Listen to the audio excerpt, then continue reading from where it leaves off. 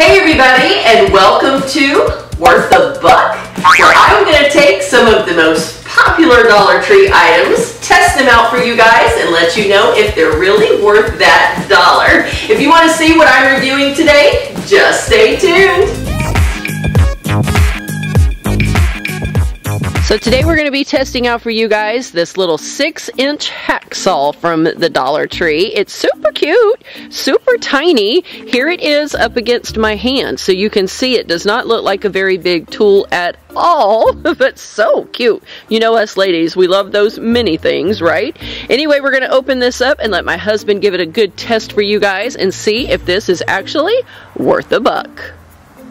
Alright, go ahead and fill that thing out for us, Steve, and tell us, what does the quality of it feel like? The actual frame itself feels pretty good. The handle is plastic. Now this part here, where the one edge of the blade sits in, that's kind of a cheap design because it just goes into that crease instead of actually going into a hole. And then the screw portion to actually release the blade, that's relatively cheap. And getting the blade in after you get it out, that's very cheap. This part here is actually sliding back and forth, which it typically should not do.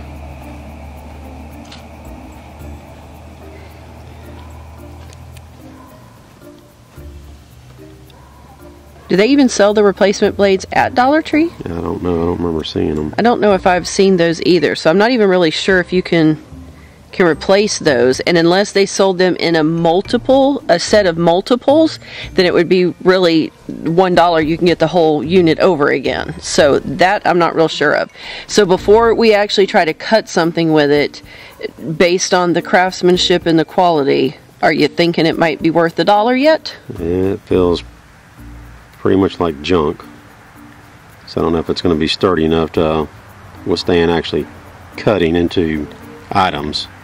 Alright, well, let's give it a try, see what it'll do. So there it is, and the first thing he's going to try to cut through is a 1x1 piece of wood, so let's see what it will do.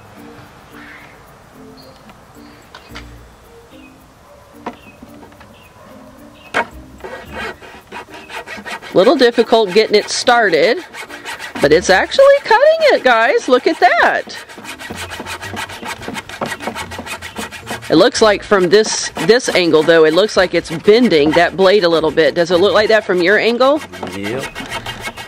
It looks like it from his angle, too. So let's just see if he can make it all the way through, see what happens.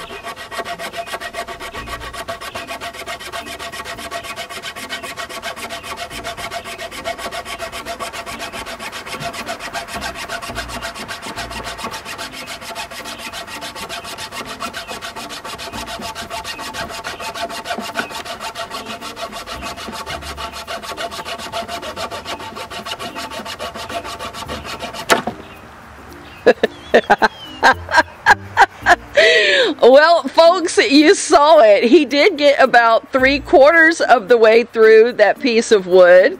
But what I am noticing from on this side, because it was actually, move your hand for a second, because it was bending at that blade, can you guys see how the cut on that is actually like a curved cut? It's not even a nice straight cut. So, and of course it popped right off. Let's see if we can dislodge it from that piece of wood and see what it did to the actual blade.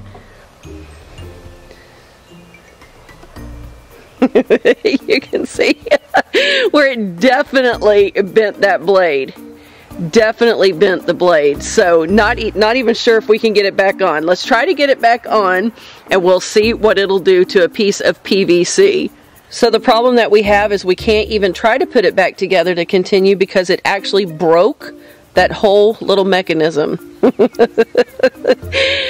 Mr. Rose, so what do you think? Worth a buck? Absolutely not.